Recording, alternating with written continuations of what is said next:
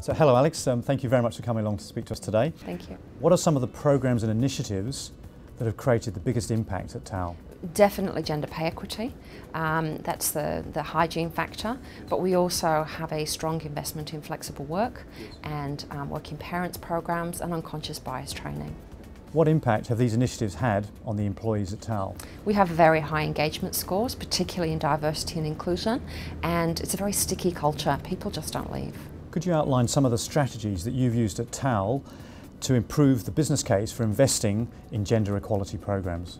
We use metrics. In particular, we use surveys. One of our survey questions is around discrimination, and between the test and retest, that number has halved. What do you see as the main gender-based barriers to improving workplace participation rates? I think it's really the cost of daycare.